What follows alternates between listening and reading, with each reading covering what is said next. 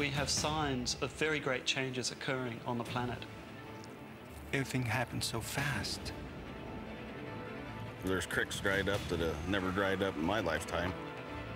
We've got a forest here that's already at the edge. We're going into uncharted territory.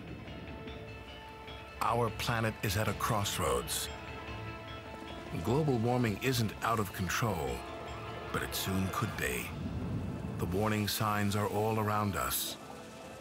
This is the challenge of climate change. What can we do about global warming? What will happen to the Earth if we don't? The temperature is rising. Each degree is critical.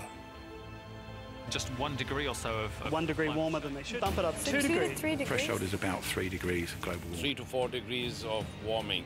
You're starting to look at 4 degrees. 3 degrees, 4 degrees, 5 degrees.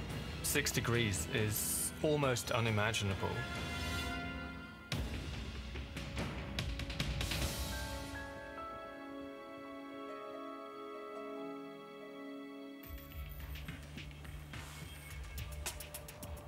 Imagine the 21st century if global warming accelerates.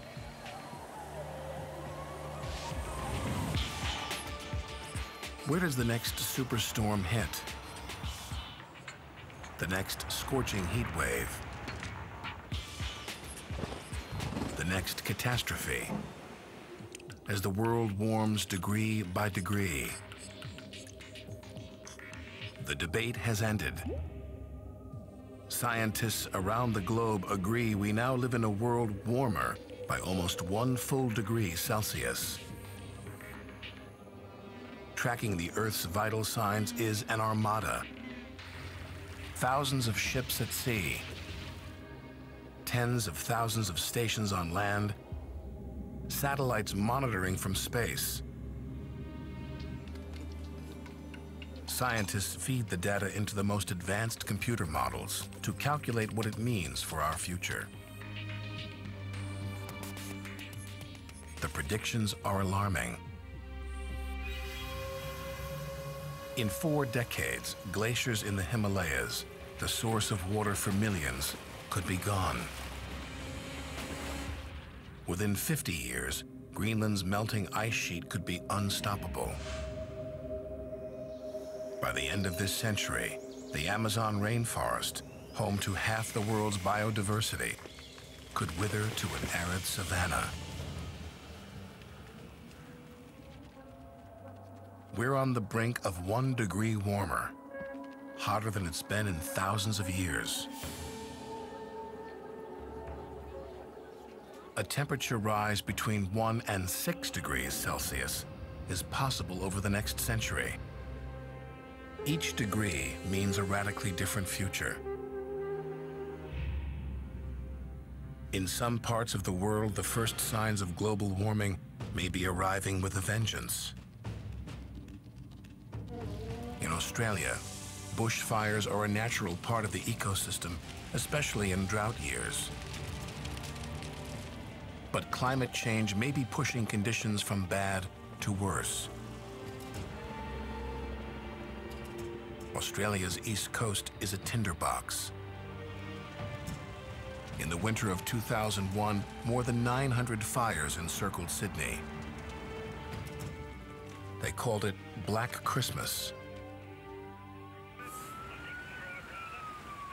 Now, after a decade of drought, the danger is growing. This year we had fires in Victoria that were very intense, and we fought them for months and months and months. So it is a bit scary, and the more the bush dries out, we're getting fires happen in areas we've never had them before. Current data show the average global temperature has already risen 0.8 degrees Celsius. Victoria, Australia's second most populous state, is in the grip of one of the worst bushfire seasons in recorded history. For many, these fires are a warning, a wake-up call about what climate change can do. Less than a degree of warming is what we've so far experienced, and that is enough to transform Australia, which was already the driest continent on Earth, into a landmass which has lost so much of its water that they're currently experiencing the worst drought for 1,000 years. That drought has driven the fires out of the bush and into the front yards of thousands of Australians. I'm a bit upset because Rob really wants to stay. In some Sydney neighborhoods, it's an awful choice. Stay and fight the fire or leave and hope your home will be there when you return. Yes, Mum, look, I'm going to have to call you back. It's a bit of a fluster. Okay, see you, Mum. A house is a house, you know, if we lost it, we lost it, but yeah, if you lose a loved one. It was our first house and we just bought it, so he was going to do everything he could to save it. My wife left with the most important things, and it was up to me to make sure that it was going to all be there when she come back. Okay, Rob. No worries, honey. All right, I'll call you from your mum. Okay, you take it easy. No worries, you Okay. get out of here. I'll see you later. See ya.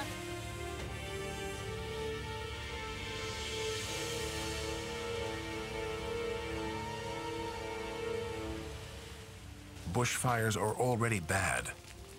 Climate scientists predict in the next 3 decades, they'll get worse. And it doesn't end there. Global warming doesn't just mean the slow increase in average temperatures. It completely changes the way the Earth system operates, which is why we can see droughts in one place, floods in another, or even a succession of drought and flood in the same exact location. National Geographic author Mark Lynas spent years compiling data from climate models to understand how each degree of warming could threaten the planet. It's very difficult for people to visualize the future impacts of global warming, and it's something that I really wanted to try and do to help people visualize the reality, because it isn't actually intuitive that the emissions from your car exhaust are going to be melting a glacier in the Himalayas in 50 years' time.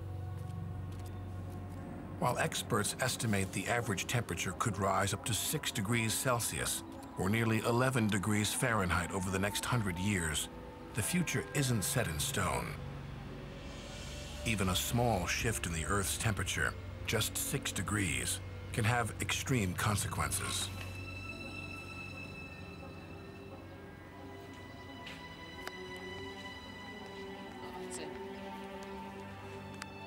Well, 6 degrees shift from one day to the next is the sort of thing that we expect with normal weather fluctuations. If it's 6 degrees hotter tomorrow, I might just be wearing some shorts. 6 degrees in terms of a global average change, 6 degrees colder is the difference between now and the last ice age, 18,000 years ago, when the ice sheets themselves advanced to just the edge of Oxford, and in places the ice cap was more than a mile thick. Just 6 degrees of cooling transformed the Earth into an ice age. Imagine it 6 degrees hotter.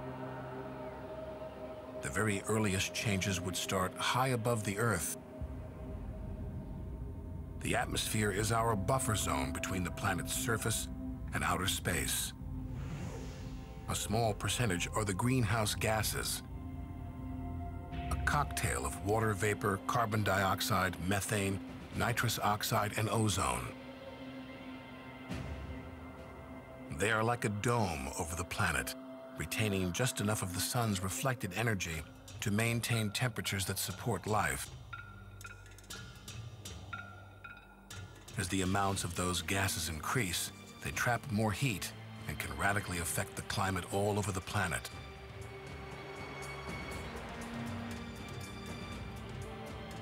For the last 250 years, greenhouse emissions have soared as we find more and more ways to use more and more energy.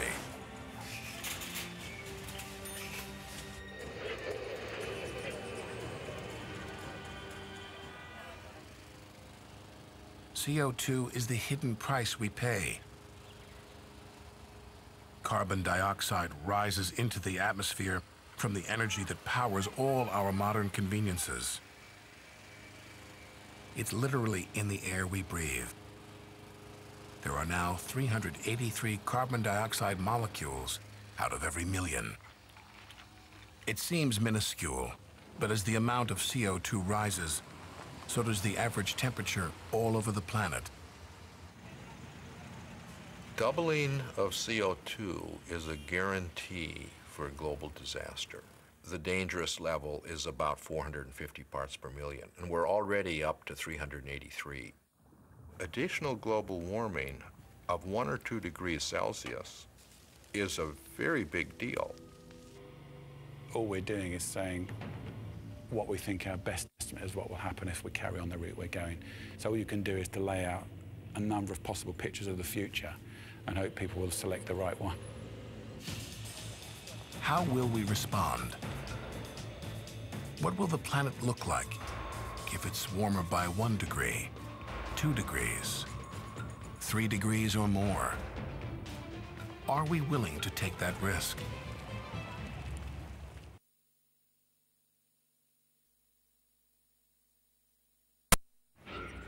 If the world warms by 1 degree, the Arctic is ice-free for half the year, opening the legendary Northwest Passage for ships. Tens of thousands of homes around the Bay of Bengal are flooding. Hurricanes begin hitting the South Atlantic. Severe droughts in the western U.S. cause shortages in global grain and meat markets. This could be our world plus 1 degree. At 1 degree additional warming to today, we're likely to see the emergence of new deserts in the western half of the United States, from Texas in the south right up to the Canadian border, is in danger of becoming new hyper-arid areas where really no crops can be grown at all. In western Nebraska, ranchers depend on spring rains that aren't very dependable these days.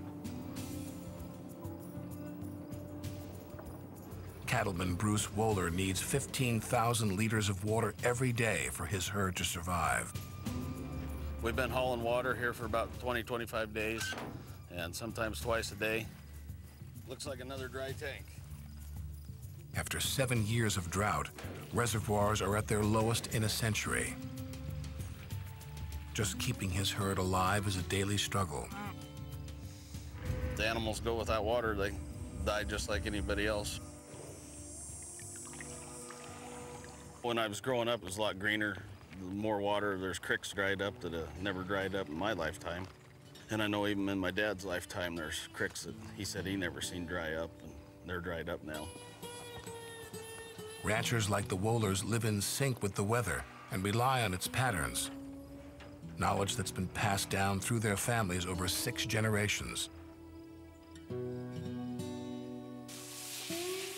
And that gave us a little bit of a benefit when we wanted to start up our own operation as young married people ourselves. But past generations of experience that helped them thrive here may not be enough in a warming world. I think it's just a trend that we're going through. I hope it is anyway. It'd be very difficult to keep ranching because a lot of this country's ungrazable, unusable for cattle if we don't have water. And if it turned into a desert type of climate, it wouldn't be cattle here. Warming of just 1 degree could turn some of America's most fertile ranchland into desert again. 6,000 years ago, much of the American West was part of a vast desert dominating the continent. A minor shift in the Earth's orbit caused the summer sun to warm slightly, just enough to radically transform this entire region. Only a very thin layer of topsoil covers the desert sand that still lurks just centimeters below the surface.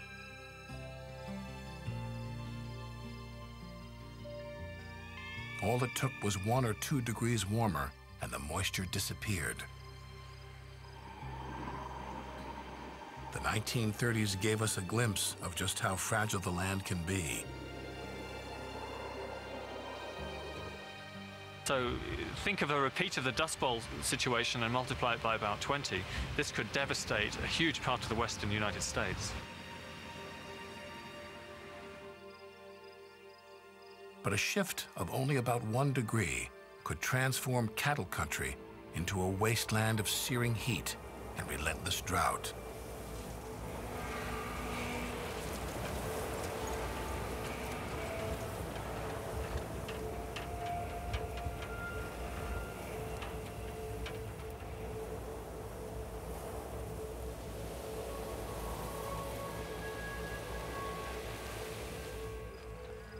For now, the sands under this shallow soil are stable. But for how long? As we race toward a planet warmer by 1 degree, the global warming scorecard lists both losers and winners. While the western U.S. is dry and thirsty, England is enjoying an agricultural makeover. Fortunes will be made and lost if global weather patterns rearrange where different crops can be grown. The winters, which used to be very hard in this country, are getting much, much milder, and so in some senses that's a good thing. That's of course not counterbalanced by the devastation which is affecting other parts of the world.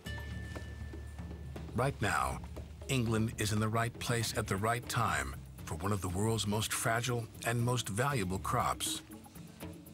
You can't have it too hot for grapes. Of course, you realize in the Champagne regions now it's becoming too hot. When David Middleton first planted Champagne-style grapes, neighbors thought he'd gone mad. But as wine-producing regions in France are getting hotter, the climate for growing grapes is migrating across the English Channel. The idea of a fine English wine is no longer a joke. Now there are more than 400 vineyards in Britain.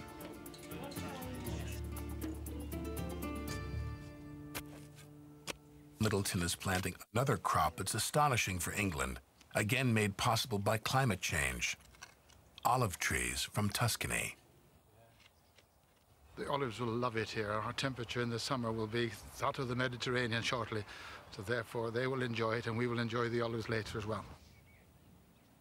None of this would have been possible only a short time ago. The Earth's average temperature has always fluctuated, and a variable climate isn't unusual. It's the pace of climate change today that's unprecedented. If you had asked us 10 or 20 years ago, what would be the impact of 1 or 2 degrees additional warming, we would say, well, probably we can live with that. NASA climate scientist James Hansen was one of the first to sound the alarm about global warming. The threat has only escalated as he's struggled to be heard.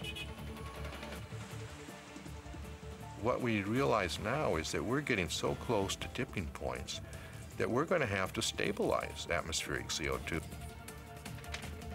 Studying climates in the past has given Hansen a window onto the dangers posed by global warming. In the last million years, it's never been more than 1 degree Celsius warmer than it is now. What we are doing now with the human-made greenhouse gases is an order of magnitude larger, and it's being introduced very rapidly. The planet has experienced climate change before, but it usually plays out over thousands or millions of years. Now global warming is measured in decades, even years. It means scores of species won't be able to keep up. Warming at this speed could send us into uncharted territory, like nothing we've experienced in the history of life on Earth.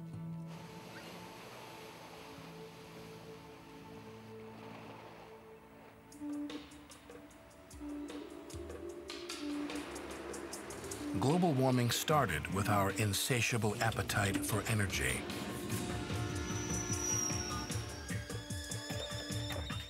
Every switch we flip, every plug, every button we push to turn something on inevitably leads back to a place like this. Nearly 90% of the world's energy starts as a fossil fuel. Coal, oil, natural gas. But the chemistry of burning fossilized remains of prehistoric plants and animals is inescapable. Carbon dioxide. These 3 fuels combined are the single largest source of CO2 emissions pouring into the atmosphere. They've enhanced the quality of life for generations. It's hard to imagine getting along without them. Product by product, it may not seem like a lot to make one pair of sunglasses or light one sign. But the carbon impact of everything we do adds up. I got to wondering, what's the carbon impact of something like a cheeseburger? Americans, all 300 million of us, eat an average of 3 cheeseburgers every week. And so that's like 150 cheeseburgers for each one of us every year. That's billions of cheeseburgers in the United States alone every year. Among the scientists and other experts investigating climate change, Jaime Casio has staked out a unique territory. I had to be able to calculate the numbers, calculate the actual solid, numerical, quantitative footprint of a cheeseburger. The carbon footprint means all the energy that was consumed every step of the way for each of a cheeseburger's component parts. When you look at the feedstock that goes to feed the cattle, growing the lettuce, growing the wheat that gets transformed into the bun, and milking the cattle, processing the milk into cheese, processing the cattle into beef, trucking all that stuff around, keeping it cold, it turns out each burger has a pretty significant carbon footprint of its own. And carbon dioxide isn't the only greenhouse gas that's produced in the end. But then it struck me, there's another critical part of the overall greenhouse gas footprint that I wasn't including. Methane. Methane from cattle.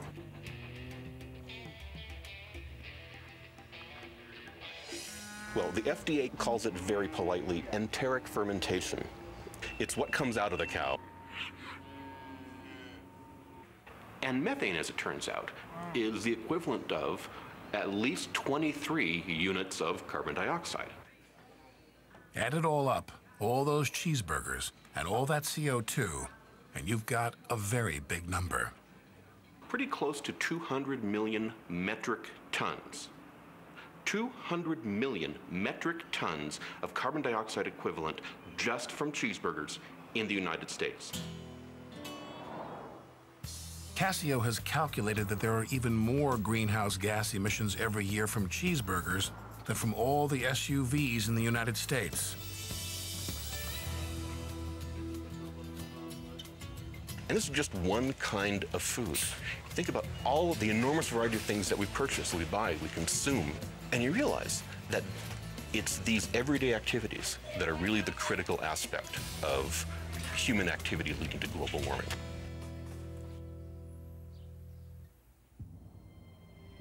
Even at the lower end of the climate forecast, there could be fundamental changes in the way the planet functions. If the temperature rises beyond +1 degree, it could threaten nature's delicate balance. From the bottom of the oceans to the world's highest peaks.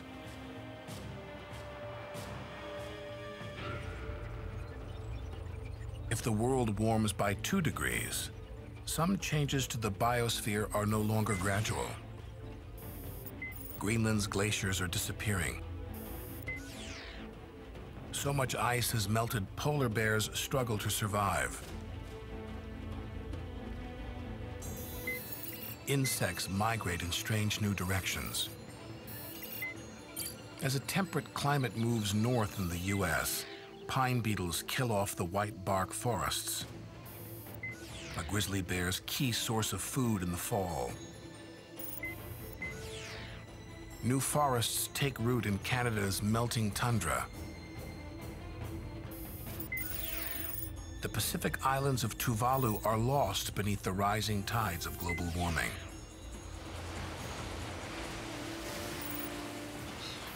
This could be our world +2 degrees.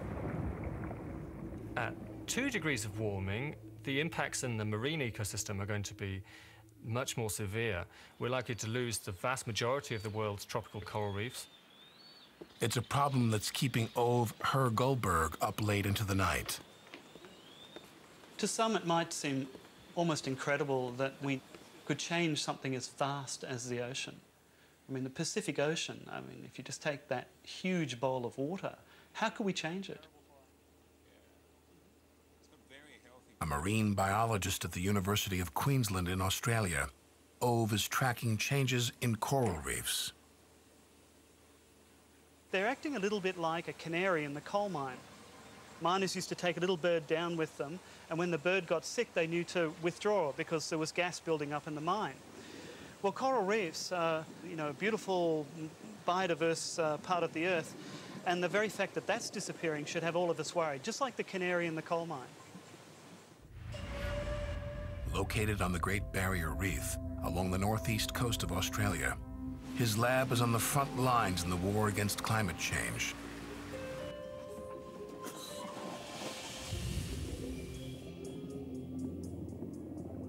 Recently, the Great Barrier Reef suffered two massive bleaching events. When waters warmed past the coral's tolerance of 30 degrees Celsius, they began expelling the algae they need to survive. Large sections of the reef died. When you jump off the side of a boat and you see a bleaching event, it really comes home to you, the scale of the changes that are going on. What would happen if we woke up one morning and 1 in every 5 trees in our favourite forest had just disappeared? Well, that's what's been happening in coral reefs. More than 1 million different species live, feed, and breed around reefs. They need the reef. They literally can't live without it.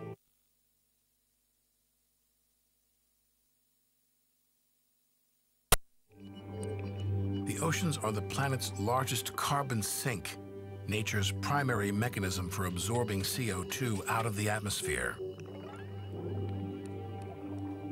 But lately, there are indications these systems are breaking down.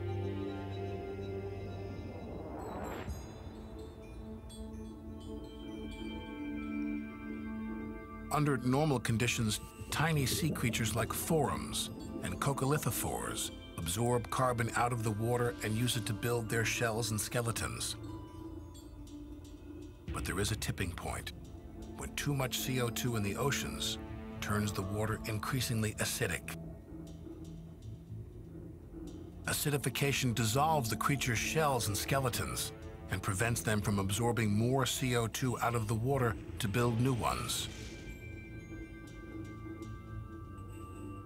Some of these tiny animals at the bottom of the food chain measure only 1 millimeter. But the fate of all sea creatures, of all shapes and sizes, larger and larger, hangs in the balance. Alter the ocean.